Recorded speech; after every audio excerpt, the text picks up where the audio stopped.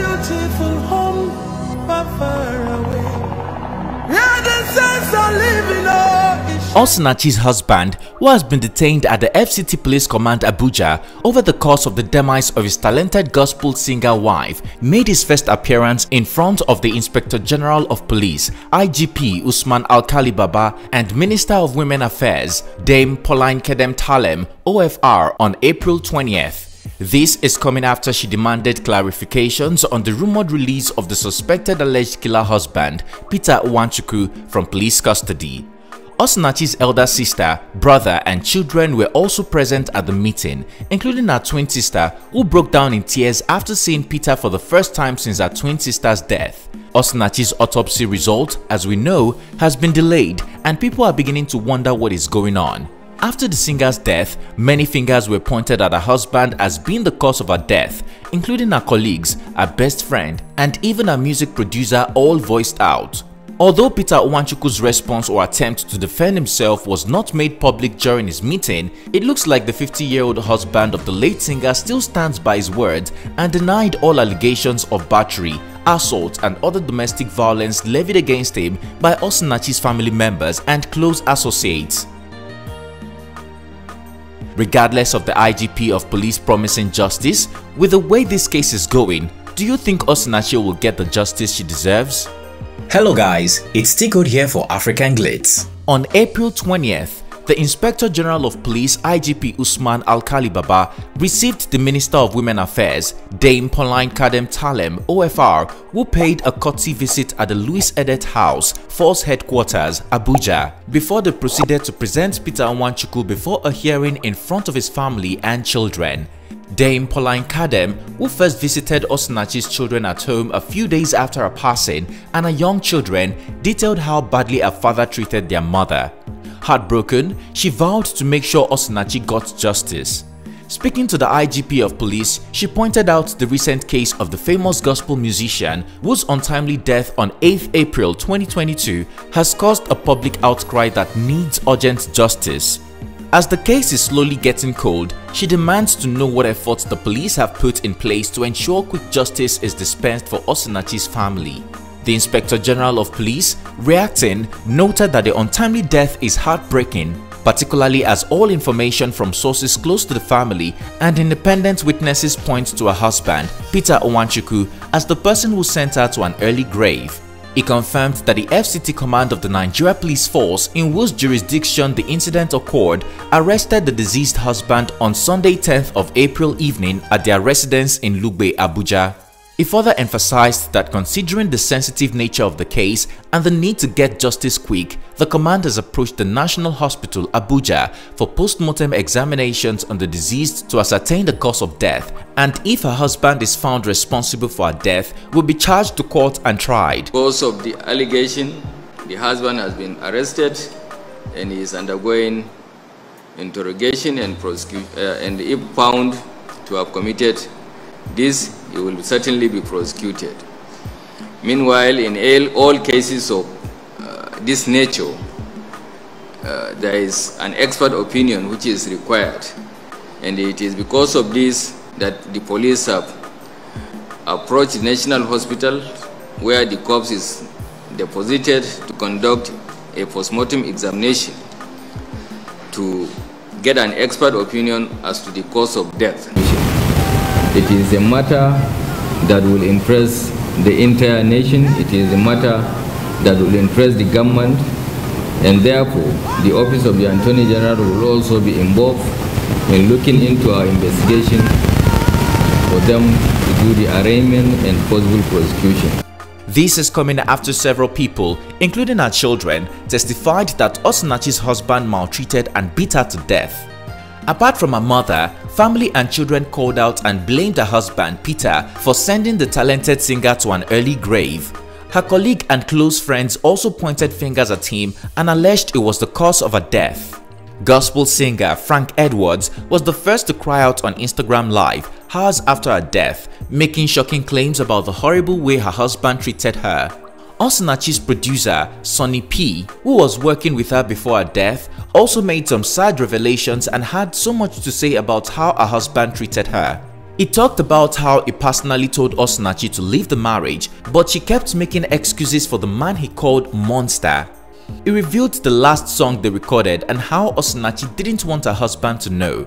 Sonny P concluded his point by saying that Mrs. Osinachi Nwachukwu is an example of a typical Nigerian woman who constantly feels it's their responsibility to make a marriage work even when their life is at risk. Osinachi's close friend also spoke to BBC Pidgin and also joined several other people to castigate the husband, recalling one incident when he forced her to sleep at a brothel during a Lagos visit instead of staying at her place. She was shocked. Osinachi had no money and had to wait at the airport for her husband to send her money before she could find a place to stay that fateful evening. She added that this was the time Osinachi revealed to her that her husband managed her money. There were no hotel bookings for her or anything. I said, oh, it's fine. Come and stay with me now. I said, okay. I said, have you eaten? No. She hadn't eaten then. So I called my sister. I said, please, Osi's coming. Can you make something? So my sister prepared something and everything. She came into Lagos around 10. We were in touch when she departed, when she boarded, when she landed. She called me. It's late now and we've already prepared for you. I'm sure he won't have any issues. So same month, she'll get back to me. Osinachi called me back and said that her husband said no. So I was like, what do you mean? It's late. You don't even live in Lagos. So, what's the plan? What's he saying? I said, no, say, no, Gagacho Hotel. He said, in a hotel, na Bania. Why can you get a hotel? Can I call him? He said, nyem phone, nyem number, come boy. Told the guy who I was, told him that I was 15 minutes away from the airport. So, I can come and pick her. It's not an issue at all. I said, please, can you allow her to come and stay with us? The man said no. So I was trying to persuade him, like, you know, it's very late and it's not good for her to be out at this time looking for a hotel. She doesn't know anywhere now. If the hotel was booked ahead, it's fine. She'll just go find her way there. But she will have to start searching for. So he said, no, that's fine now. She's not going to stay with anybody. Like, he doesn't like her staying with anybody. He said, no, that's fine now. That's how we ended the call. The shocking thing was that Osi had to stay at that airport and wait for him to send money for her to go and get the hotel room. When they got to the first hotel, he said, madam, you know if you stay here, now shall we stay here? I was getting angry, I was getting upset. I said, Osinachi, let me come and pick you. What is this?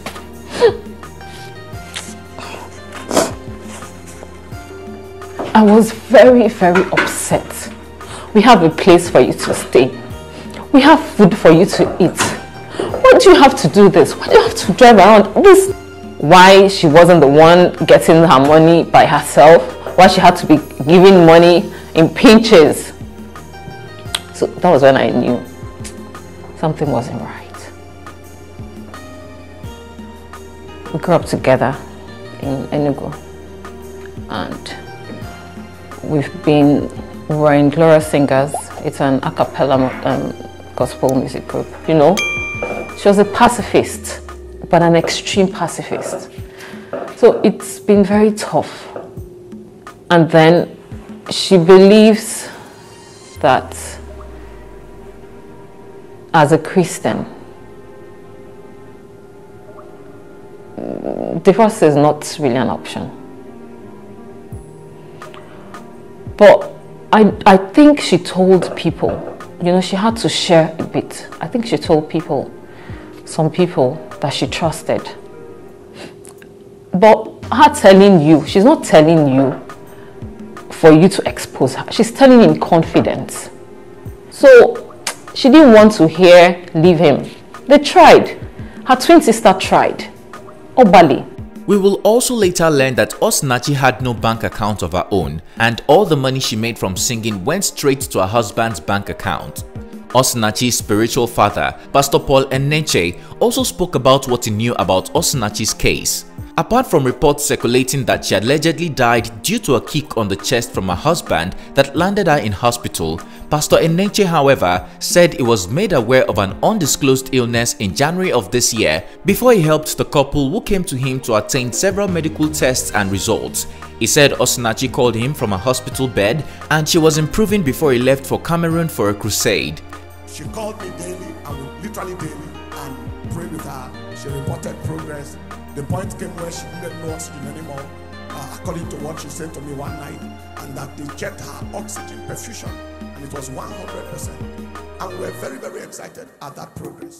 That was the point it was before we went over to the crusade in Cameroon. It was in Cameroon the second night that I got to know of the unfortunate incidents of her passing. Since then, there have been reports that an autopsy is being carried out. It's been over 3 weeks now, and members of the public who are so heartbroken, sad and interested in this case are still yet to receive the result. Can we all agree that Osinachi's tragic death case is getting cold? Do you think she will get the justice she deserves? Many people blame Osinachi for not walking away from the marriage. Would you say her story has opened a lot of eyes? Are you worried Peter might be a free man if the autopsy proves nothing? Share your opinion in the comment section down below. If you found this video informative, please comment, like and share. Also, don't forget to subscribe for more well-researched African stories and news we know you would like. Click on the bell sign to be notified every time we upload a new video so that you don't miss out. Thanks for watching and see you on our next one.